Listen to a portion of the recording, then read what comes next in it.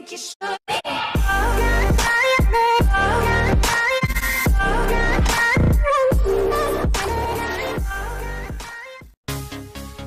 Hey guys, it's Sniffer here from AQW. Today I'll be doing a guide on how to get the Sepulchure's Doomknight armor. It's what I'm wearing now. Tomorrow or some other time me and Raj will do a tutorial on how to get the Blinding Light of Destiny. But since he's not here today, we're just going to do the Sepulchure's Doomknight armor. So before we begin, you do have to have a membership. And yeah, that is required. You can't have had one in the past. You have to have an active membership to get all the stuff and complete the quest. So the first thing you want to do is /join Necropolis. I'm just going to join a private one. So here in Necropolis, you do the Blinding Light of Destiny from Ardix. We're going to want to click on Veil here and click on quests. So you're going to have to complete a couple of quests. They're pretty easy. So I'm pretty sure one of the starter ones you'll need to do is Sepulture's armor. And this requires a Doomknight hood. I'll show you how to get that. But first, you're going to have to do the quest Dark Spirit Orbs. And to do this quest, you'll need to get a Shadow Serpent Scythe. Here, let me just accept it. So a Shadow Serpent Scythe from /join Bloodrut 4, which is an upgrade only map. So once you're here, you just have to kill the Shadow Serpent until it drops the Shadow Serpent Scythe. It's not that bad of a drop. It's actually pretty high. So you can farm them in this room over here because there's 2 of them. And there you go, I already got it. The next thing you'll need is a Shadow Creeper enchant. And that's from /join Bloodrut 2. So you'll just want to join that. And you just need to kill the Shadow Creepers. This is one of the longer ones. This is it's around a 1% drop. It might not be, but it's really, really low. It's taken me forever to get this from them. And yeah, it just takes a bit of time. Maybe it could take you like an hour for it. It could take you, you know, a couple minutes or 30 seconds, but it's a pretty low drop rate. And to get the Shadow Whiskers, you will /join Marsh. And you just need to kill the witch in the final room. So, just go to the right. This will be a pretty long video, but it will show you a full tutorial on how to get Sepulture's Doomknight armor, which is one of the main requirements for Necrotic. You don't need it, but it's definitely worth getting if you're going for Necrotic. So you just need to kill the Dark Witch. And there, she drops the Whiskers. It's a 100% drop. Occasionally you'll get 2 Whiskers. Most of the time you'll get 1. So after you've done that, just go back to Necropolis and head back to Veil. Turn the quest in. Once you have 40 Dark Spirit Orbs, accept the quest Sepulture's armor. All you need is 40 Spirit Orbs and the Doomknight hood, which is from /join Shadowfall. This one's really easy. It just costs a couple of gold. So just head over to the Doomknight shop, get this, and buy the Doomknight hood. It's only 6,000 gold. So once you've done that, head back to Veil. You're gonna need to go back and forth, and you'll have to complete a couple more quests along here. It's pretty easy and self-explanatory.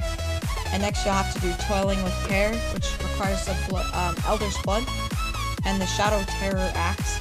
I'll show you how to get both of those. So to get Elder's Blood, you want to /join Arkin Grove.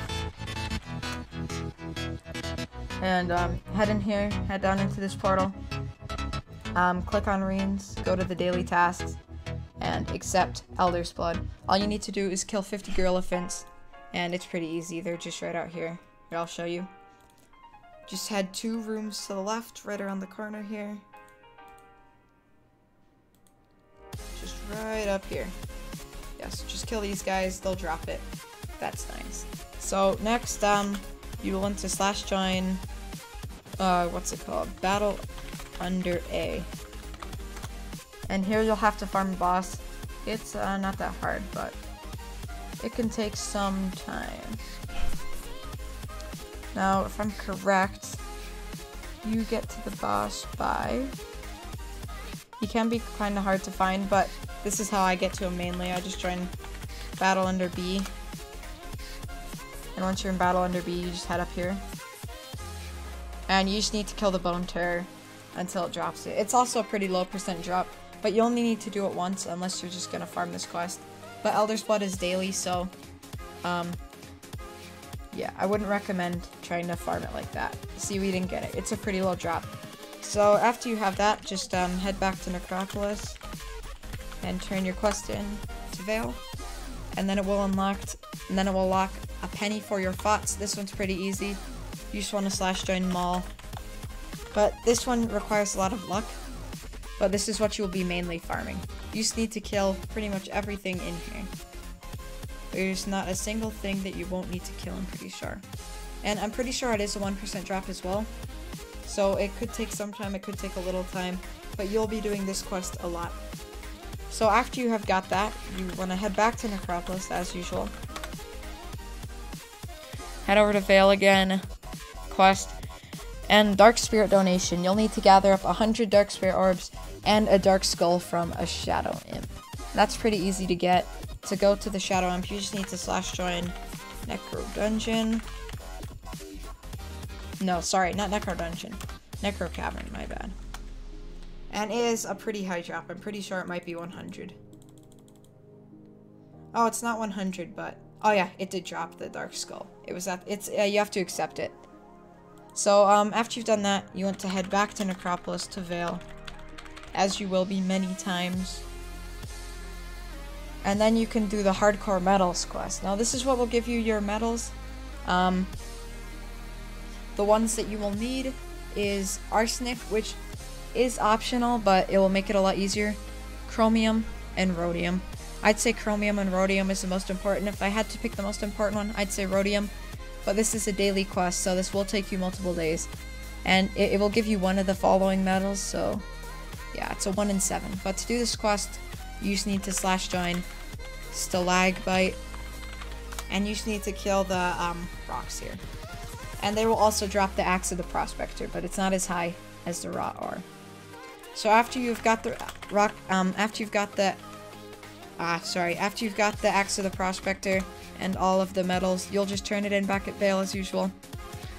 And then after that, you can start enhancing medals. So from this point, you can just enhance whatever medal you get.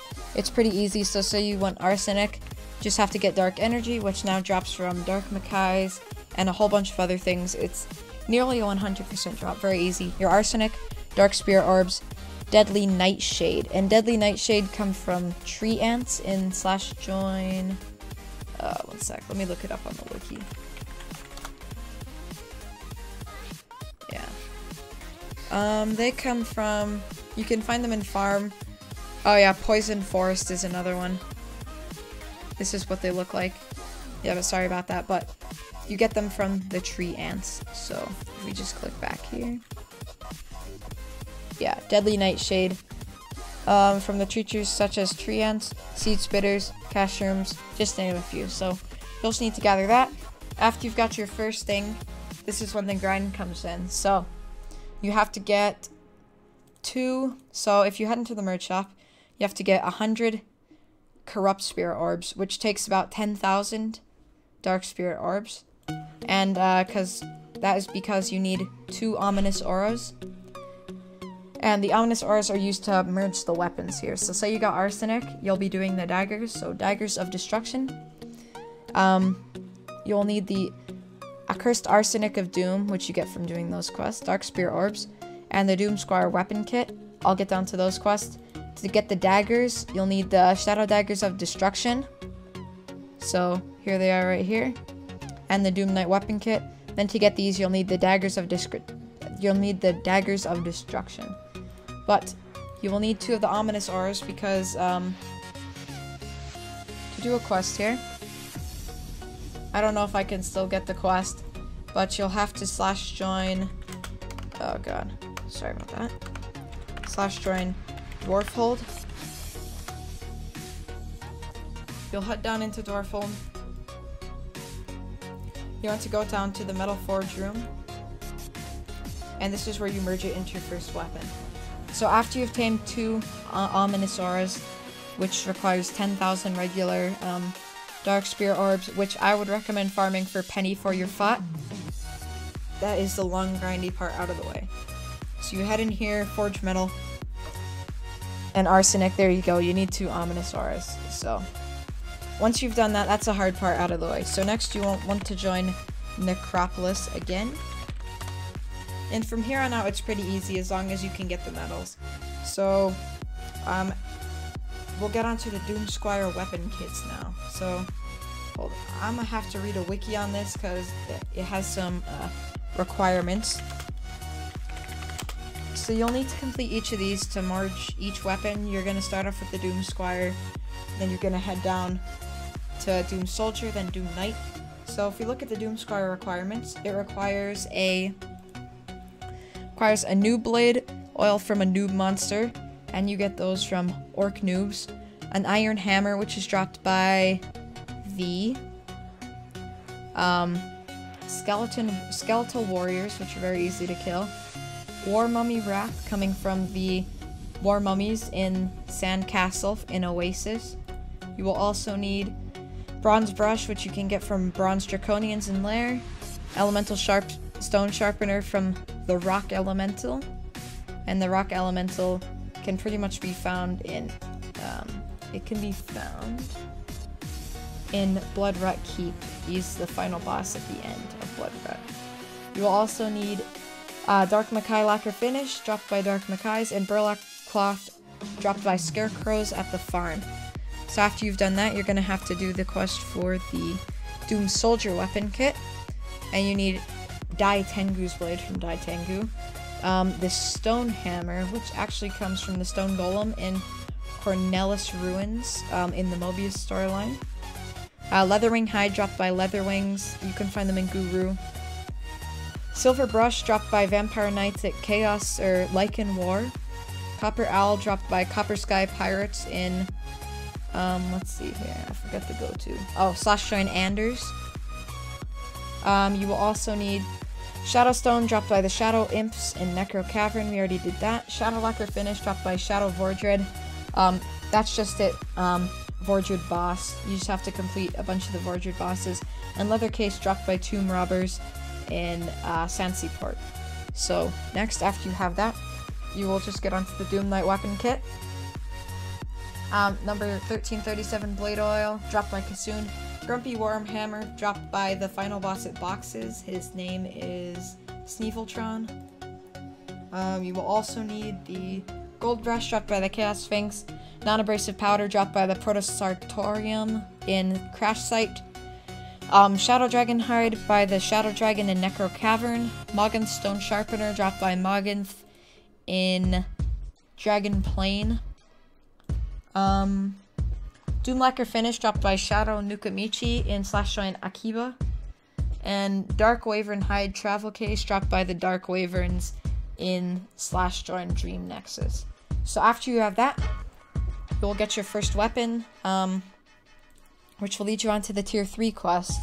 So this is basically what you will farm for summoning Sepulture's armor. Now what you will need is 250 Corrupt Spirit Orbs. You can get the Corrupt Spirit Orbs from the... you don't get them from the daggers. You can get them... You don't get them from the broadsword. You can't get them from the mace either, but I would just recommend farming the mace, because it gives you 100 Dark Spirit Orbs. You only need to do this about 250 times, and by then you'll have enough Ominous Aura. I'm pretty sure the Corrupt Spirit Orbs are dropped by the Scythe, but it's not required to get it. Honestly, I just farmed the mace. I didn't farm any other weapon. I just put the grind in on the mace here. But yeah. So to do the quest, we're just going to do mace because I actually have the mace. It's in my bank. Let me just get it out. Thanks to the Zorbak bank pet. I'll just put some bone dust away. Here it is, the Necrotic Mace of Misery. I just used that one. Took a long time. A couple days and some straight farming. But to do the quest, I would recommend two things. Number one is that you quest glitch it.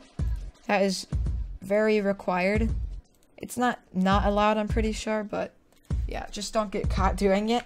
And you want to slash join Bloodrat 2. Now the easiest way to get it is to just kill these shadow creepers.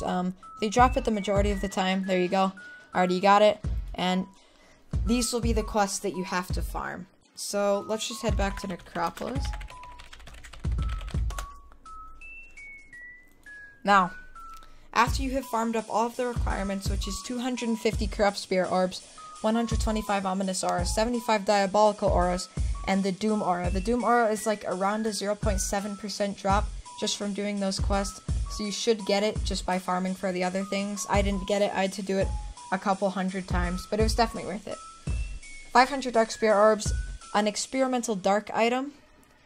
We made that earlier in one of the first quests, actually, that you get from Veiled. You should have it unless you deleted it. Just get it back again, it doesn't cost that much. And a Doom Heart, which I'll show you how to get in a second, or a Heart of Darkness, sorry. And a Doomknight weapon kit, which we already did. So to get the Heart of Darkness, you will /join Ruins. Head over to the far right room, as far as you can go.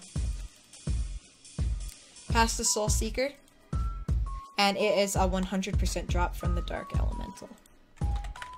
And there you go, guys. That is how to get the Sepulchure Doomknight armor. I hope you guys have enjoyed the video. I know it might have been a little long, but I'm putting the new intro, the new outro on the video and all that. If you want to get a good look at it, here it is. It's pretty nice. I really enjoy it. I think it was worth farming for. This could take you from a couple days to a couple weeks to a couple of months. So I hope you guys enjoyed the video, and I will see you guys next time. Bye.